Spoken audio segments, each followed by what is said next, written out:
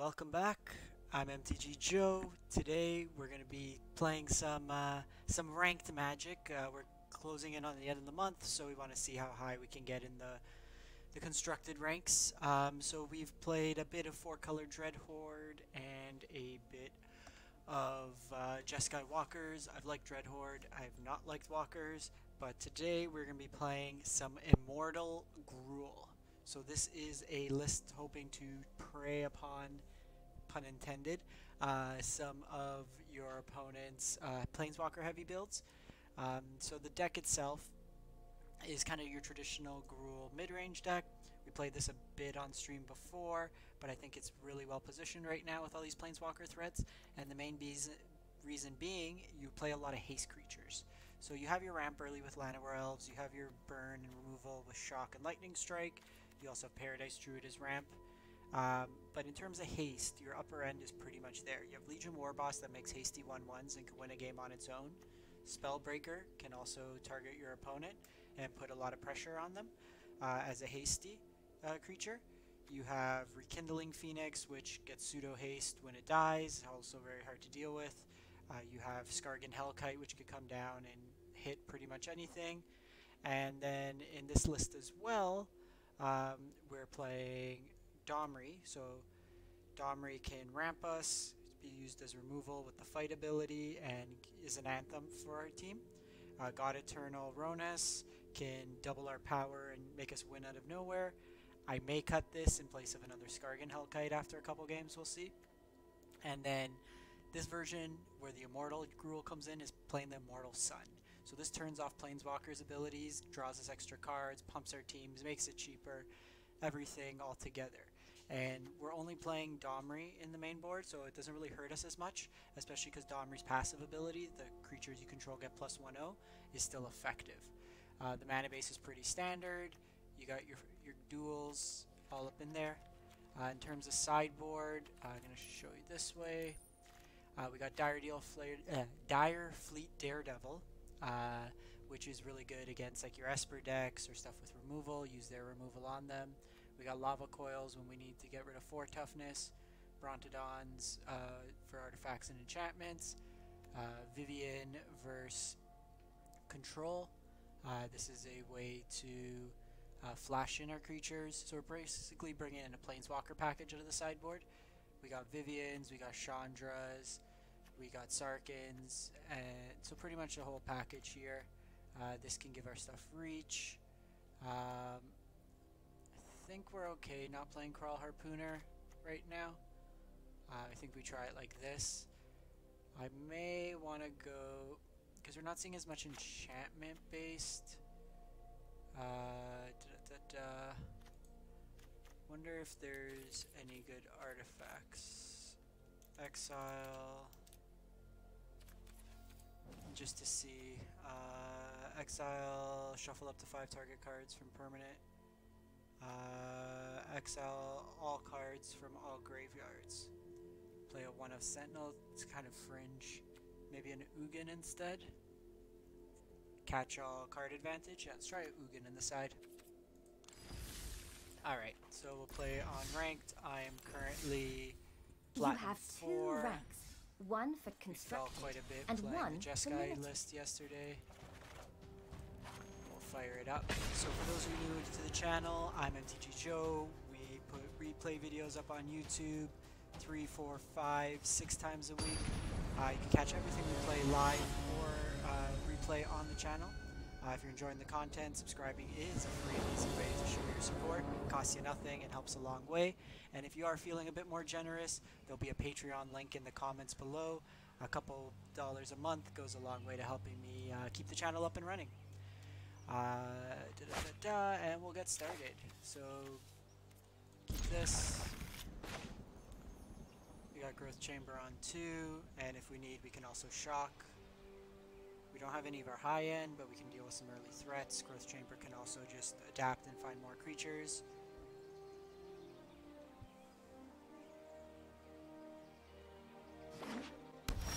Okay, so could be Esper, could be Grixis, could be Dread Horde.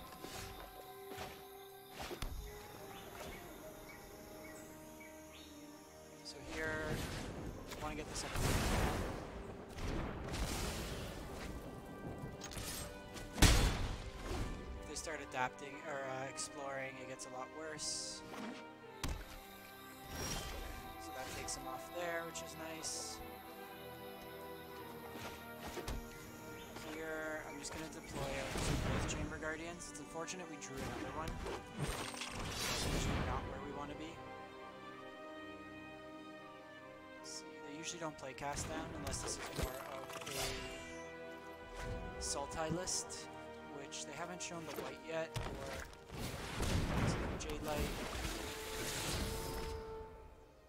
So it's notable because the shock will kill it, which works out well for us.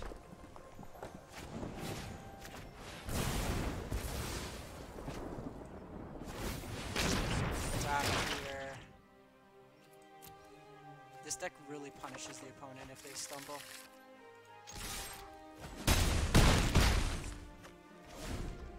We've answered their board. We have a Phoenix as a follow-up play, and we can play out the other Growth Chamber.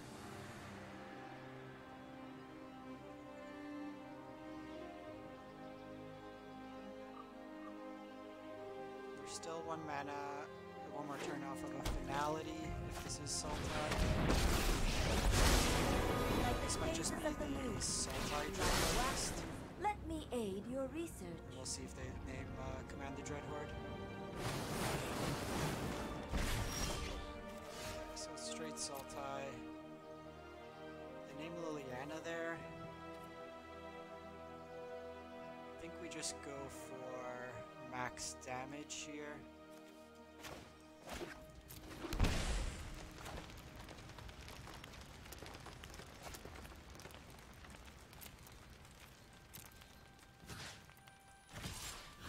This threatens lethal anyways.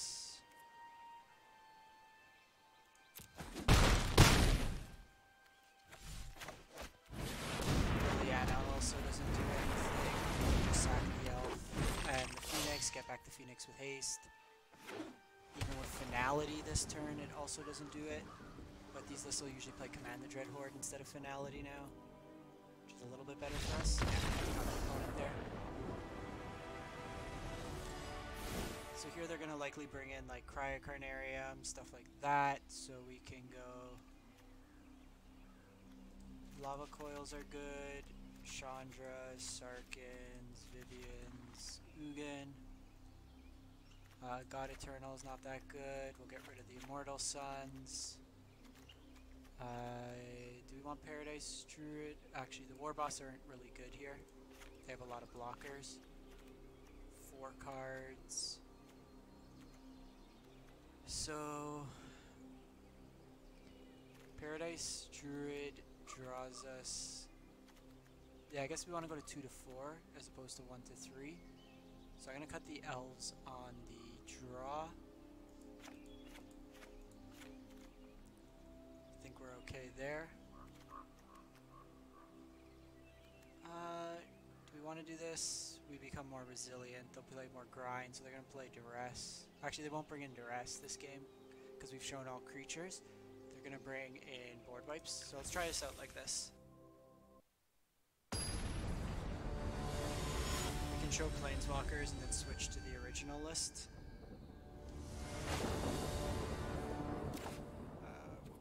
Keep this hand, early removal and a Growth Chamber.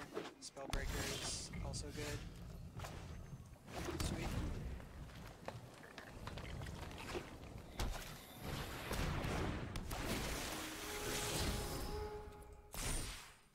So wanna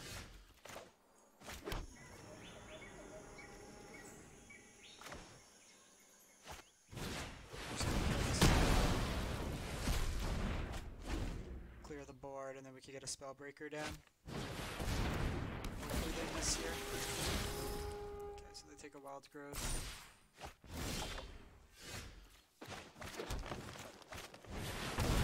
Triple Spellbreaker is also good. They missed lands, which is promising. Would have preferred the double green.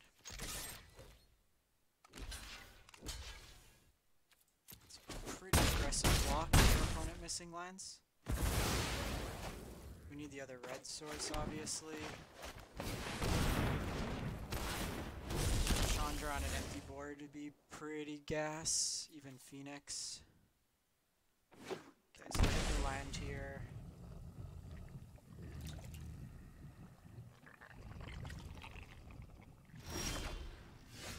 Interesting.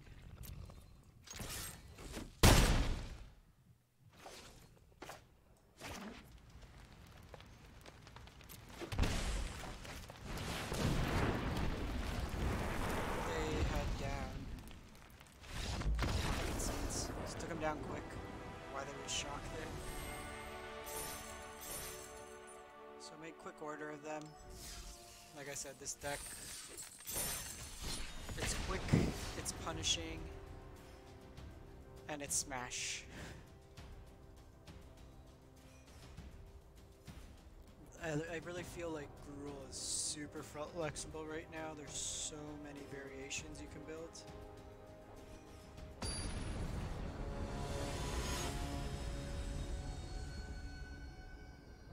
You guys have your own list. I know some will play like bigger with Galta.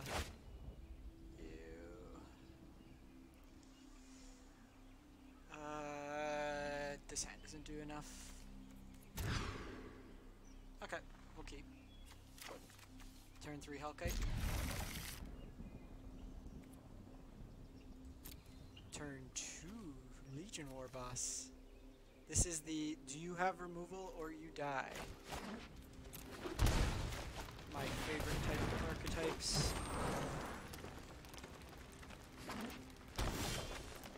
Okay, well, seeing a forest is super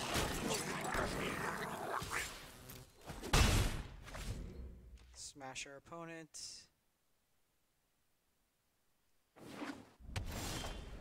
This could be Bant.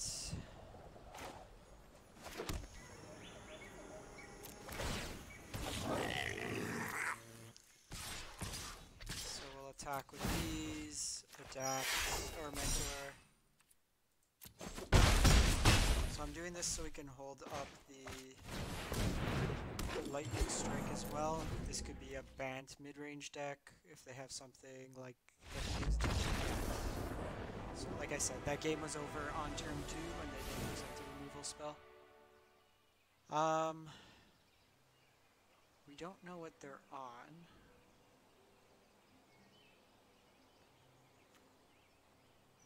So, I think we just run it back, to be honest. I'm gonna cut 1 Druid for a Vivien. And, you know, 2 Druids, bring in a Dire Fleet. In case they play counters, we can hedge with that, and then the Dire Fleet can be useful. They have like card draw spells or something. Opponent didn't do the right thing and conceded early enough when they knew the game was over, because now we're going in with no information. We know pretty much exactly what our deck's doing.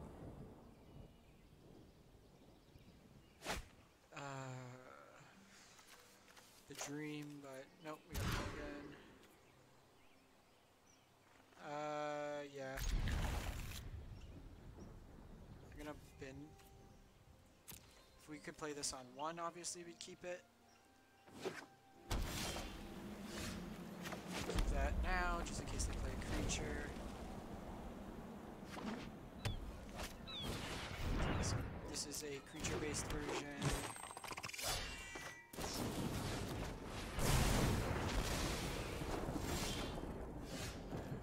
Really want to draw that next line.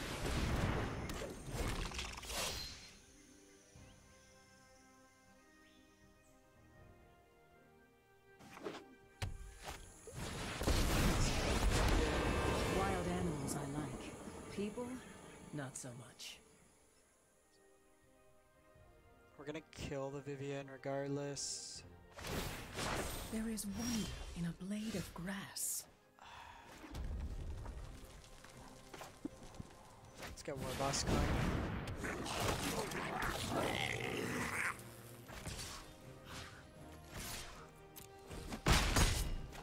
We had the option to kill it, but I think just having Warboss overwhelm them They can flash in a creature before blocks. We can lightning strike it. Card.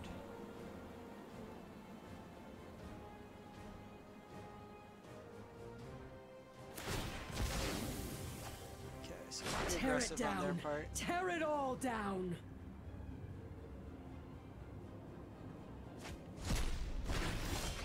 And they bulked there. So this gives us the most value.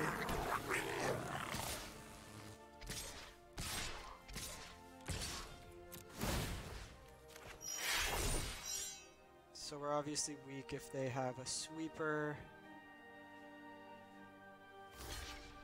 But this is pretty much the critical mass turn.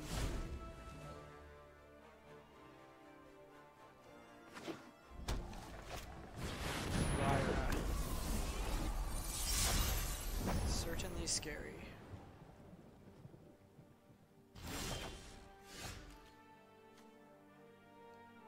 I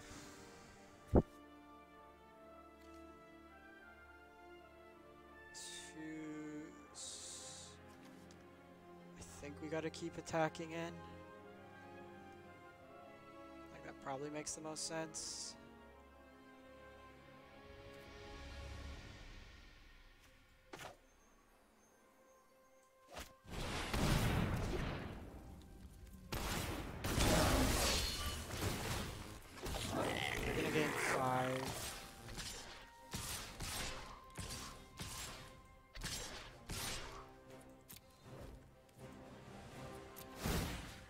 But this gets us going. So they gain 5, block some amount. The fact we're missing lands like Hellkite can eventually start doing stuff. But really, we're kind of all in on this aggro plan. We need like another shock or something. So they gain 5, take 6, 7, 8, 9, 10, 11, 14. Okay, so they're deciding. That's the correct block. But block that Spellbreaker instead.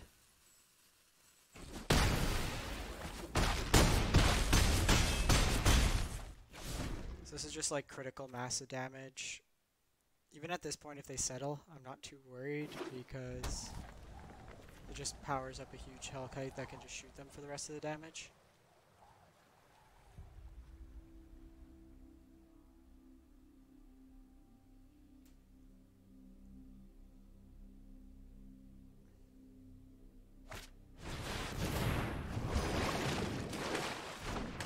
Okay, so Hydrate Crisis gains them some life back.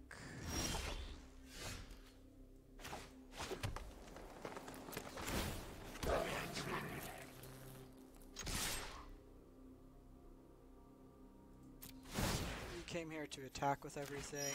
That is what we will do. Depending on their blocks, we might adapt Growth Chamber Guardian. If not, we'll Lightning Strike.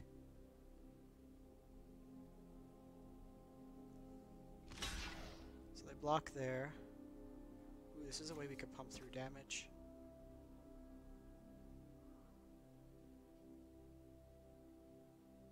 Let's see how the math settles. This is the fun thing about this deck. You let them do the math. You just hit attack all and go from there. Okay, so they block there, block there. So they're gaining 5 here, and they're taking 8, 9, so that's 4.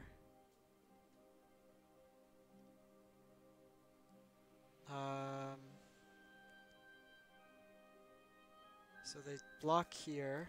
They gained 5, they go to 13, then they take 8, they go down to 5, they go down to 4, this goes down to 1, Hellkite's lethal. We can also Lightning Strike there, so they'll take 2, which is probably the right play.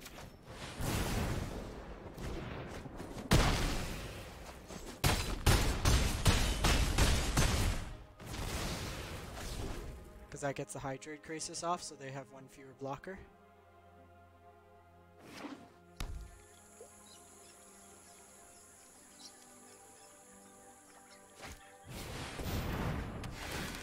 Getting 4 life.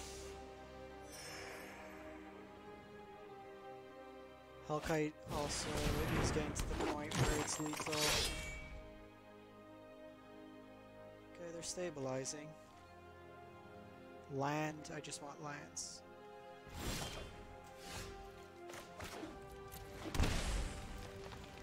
Okay, so here. They're gaining 5 regardless, and then they're blocking 3 of these. So 4.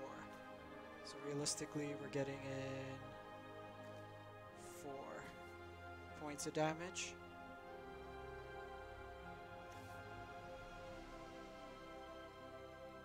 Whereas Growth Chamber still dies.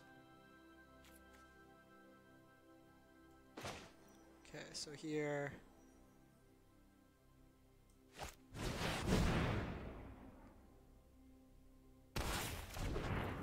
have to go the slow route.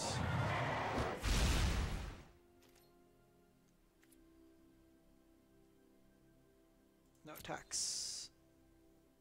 We're just losing our board. Mind you, it's probably right to attack. They adapt it, they get a Chamber 4 now. The Immortal Sun, though, does make our Hellkite 6 power. Otherwise, we can shoot the opponent. Legion itself is reasonable. This forces them to use their mana now.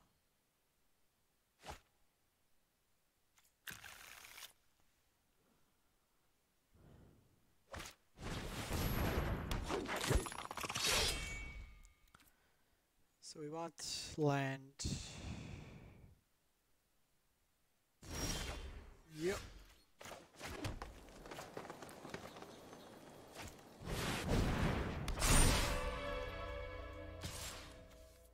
So this means they have to block with Lyra, or they die.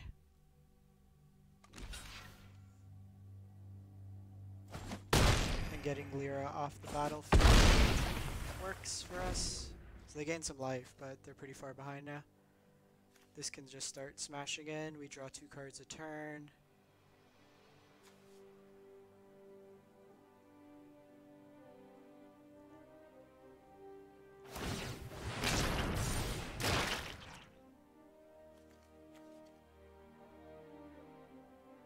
Can also use this like to trade with some stuff.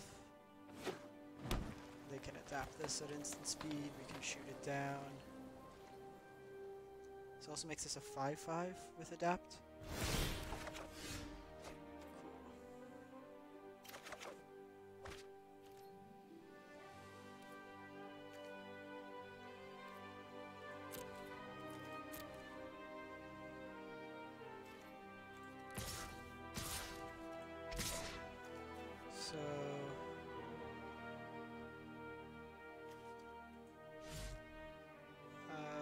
We screwed that up.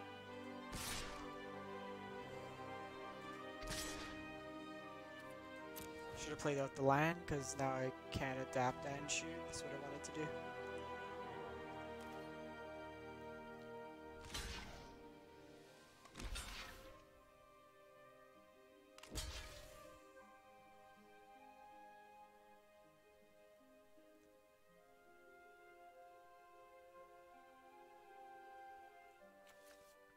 So here,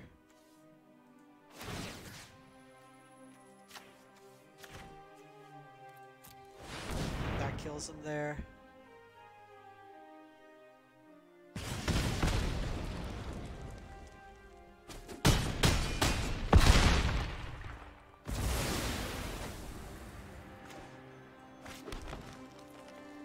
Just pass the turn.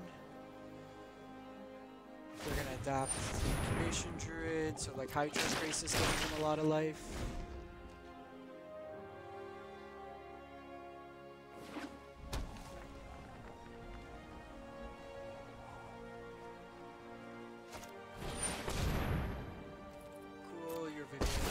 Let's tear this And we're beast dead.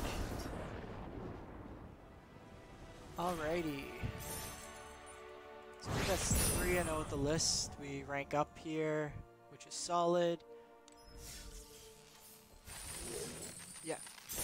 Crack our pack, and we'll call it a day on that one. We'll probably jam some more of this later. This deck Would is you really like to see what's sweet. left of Scar? Another Vivien.